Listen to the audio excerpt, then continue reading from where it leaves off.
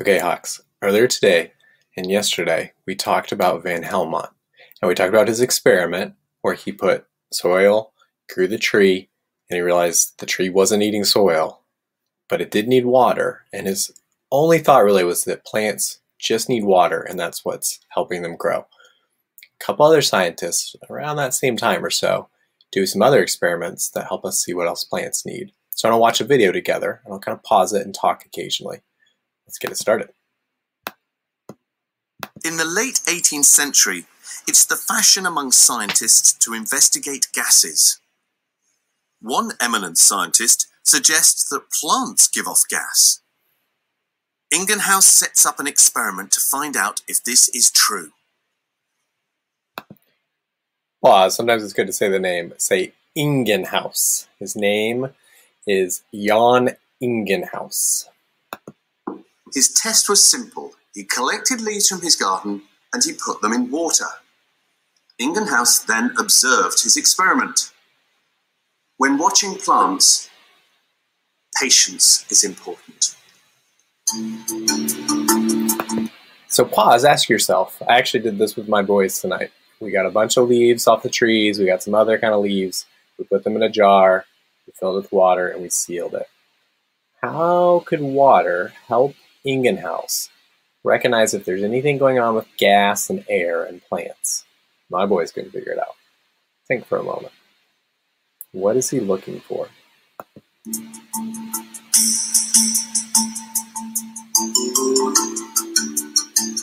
If you decide that if he puts plants under water, any gas given off will rise to the surface as bubbles. Yeah, so hopefully you caught it there. Ingenhousz believes that if plants are like breathing like we do, then when you go under the water, you release bubbles. Plants should do the same, and you should be able to actually see them breathing under the water. If you decide to do this experiment, it's really easy. Just know that it's going to take a while. They're not immediately going to release little bubbles. But if you leave it out for a while, you might see something. Let's keep going.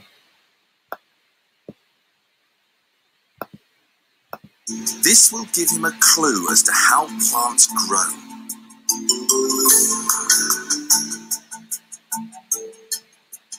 As much as he tried, he could not get any of his submerged leaves to give off any gas, until one day his attention is caught by a sample in a shaft of sunlight. Once again, Ingenhousz observes his experiment. This is the key. You'll have to put it in the sunlight. After just 10 minutes, something really interesting is happening. Sample in the shade, same old story, nothing. But the sample in the shaft of light is different. Tiny bubbles of gas are emerging from the leaves. For Ingenhousz, this was a really exciting moment. For the first time, he had made the connection between sunlight and the production of gas in leaves. Ingenhousz proves that plants exposed to sunlight do indeed give off a gas. Now he wants to find out what that gas is. So because of Ingenhousz's experiment, we know that plants are doing something with the air around them. And because of Van Helmont's experiment, we know that they're not eating the soil, but they are taking the water. And these pieces together help us actually answer that question. Do plants need soil to grow? No. So what do they need? We know they need water, and we know they're doing something with the air, and we know that sunlight matters.